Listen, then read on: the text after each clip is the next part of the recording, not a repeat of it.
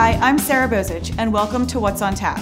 I had a chance to stop by the MakeSpace and talk with director Liz Laribee about Harrisburg.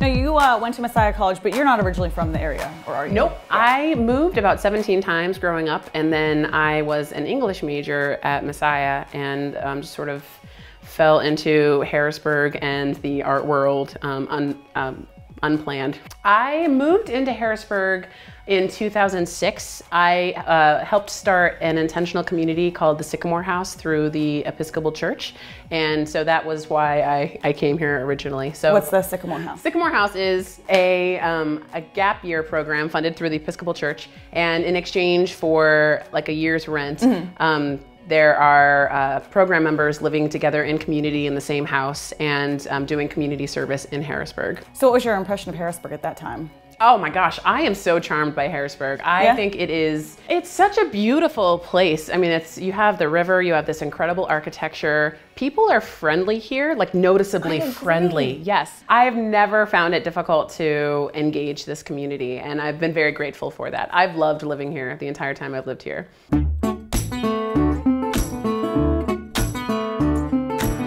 One of your jobs in Harrisburg, how we, I think, first interacted was when you were doing the events for the Midtown Scholar. Yes. From the outside, it's a bookstore.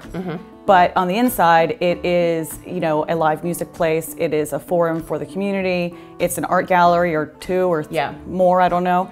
That relates a lot to what you have here. Yeah, I was really drawn to working at the Scholar for exactly those reasons. I think it's first and foremost a community space, and it's every socioeconomic demographic walks through those doors, and that's really a meaningful thing. It's a real gem that we have the ability to interact with all walks of life in one space. I think that's the strength of larger cities. So that was definitely a commonality between working at the Scholar and working here, is an interest in engaging with lots and lots of different kinds of people in lots of different ways.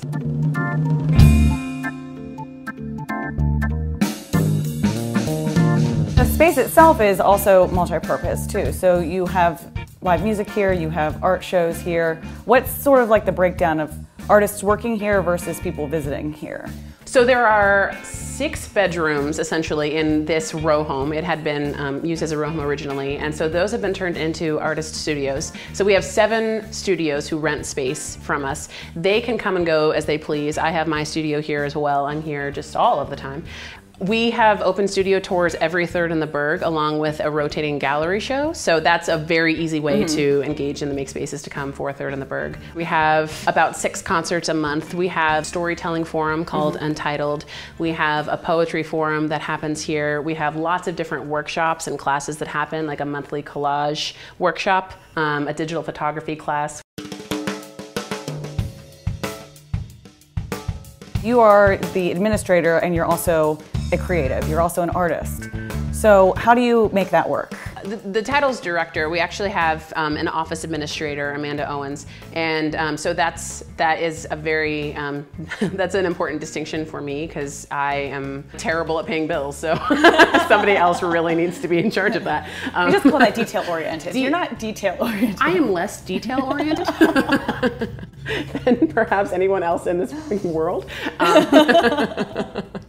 So the administrative portion of the job is really, it's geared toward being the public face and having conversations with people, giving tours, looking for interesting program development opportunities, that sort of thing, writing bylaws. I do a lot of that kind of thing. The job as an artist is actually how I make all of my money. I'm a volunteer for the MakeSpace, and I have been able to survive on cardboard portraits for almost a full year now, which is something That's amazing. I'm able to gamble with that while I don't have a mortgage or a baby. I don't have a baby, Mom.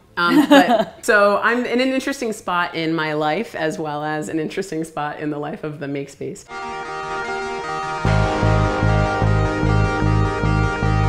So tell me about the neighborhood, like where we actually are located, where the MakeSpace actually is located. So we're located at 1916 3rd Street. 1916 is the year of Pancho Villa. That's how you can remember where we are. And we're located in a row home at the end. Our immediate neighbor is 3rd Street Used Furniture Store, where you have probably bought a lot of dressers. We're right around the corner from the Uptown Little Lamps. And Tree Cover is a music collective that is located about a block from us toward the back. And they are really involved in the community here as well. They have a band called Flower Garden, which plays here a lot. There are a lot of like creative people who are trickling into the neighborhood. People that I met at the Sycamore House, people that I know from like community gardens, and lots of like artists and musicians are moving in, and it is becoming a really vibrant neighborhood for the creative people that I know.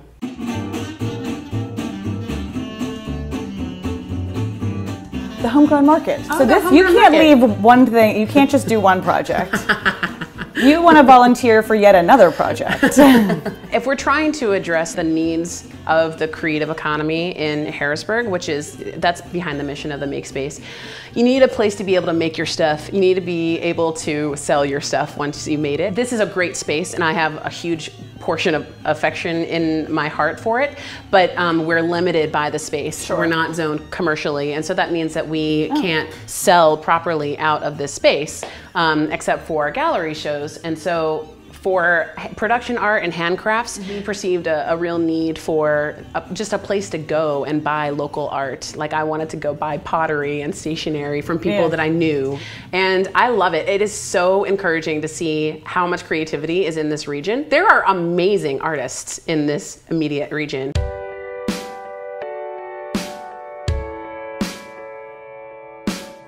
You like to dig in the trash a lot. Anyway. I literally like digging in the trash. You enjoy digging in the trash to create art.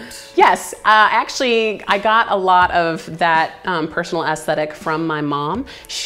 Growing up, she just had this very strange, wonderful style in decorating, and it was just sort of this pastiche of whatever she could find.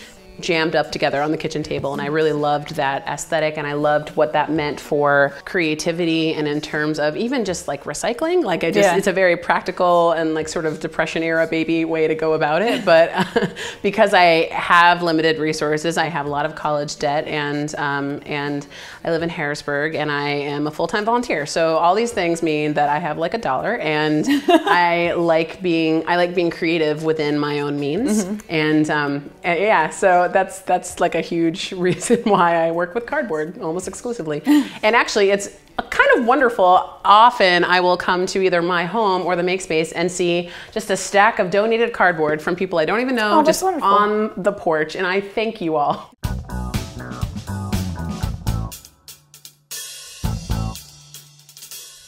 Are most of your bands local, or I know you've had touring bands, but which is?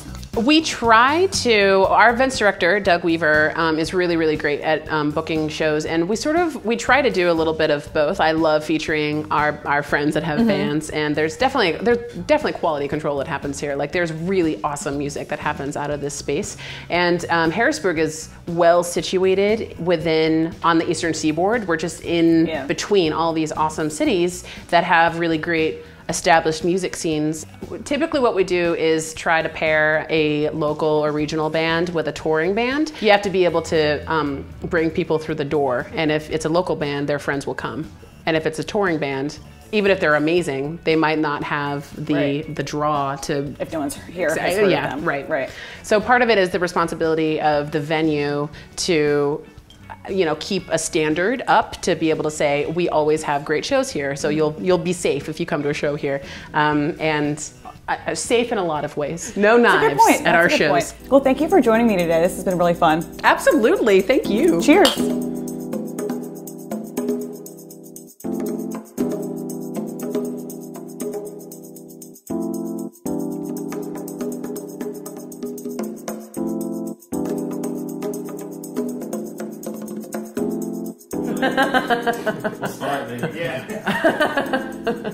Just let them film more. That way, if we say brilliant things when we weren't ready, it's all for the better. We don't have to remember it. I can't really stop saying brilliant things.